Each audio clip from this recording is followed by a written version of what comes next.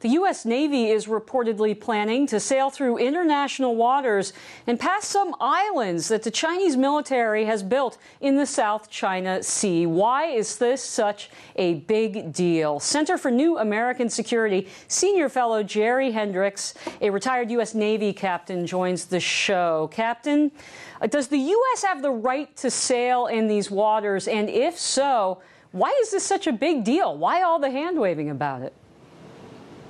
Well, Mary, any Navy, or for that matter, any commercial ship has the right to sail in international waters. And that is what these are. These islands are not, in fact, islands. They're artificial creations. There is no 12 nautical miles limit around an artificial creation. These waters are international waters, and the U.S. Navy is simply going to sail in international waters, as it has done for the entire history of the Republic. Well, the Defense Secretary Ash Carter told Congress in September that the U.S. will do that. We have the right to do that. But then we found out that the U.S. Navy hasn't done it since 2012. So why would the Obama administration just allow China to build these islands? What signal does that send to Beijing?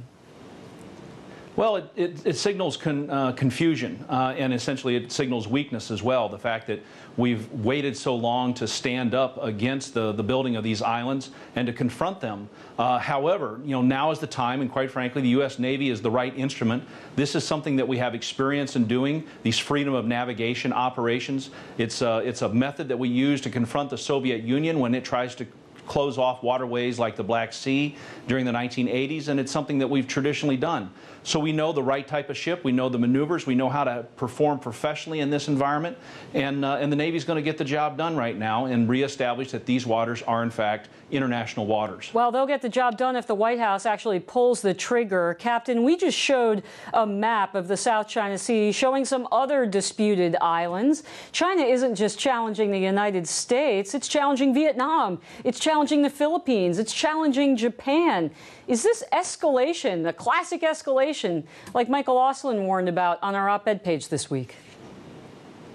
Absolutely. It's them trying to establish that, in fact, the South China Sea, in almost its entirety, is in fact Chinese sovereign territory, something that has not existed. You cannot claim oceans as sovereign territory. That's been established since the 17th century, and it's something that all nations of the world have recognized and upheld, that outside of 12 nautical miles from your shoreline, you cannot express sovereign restrictions on anyone else. The fact is China is trying to intimidate these other nations in the region.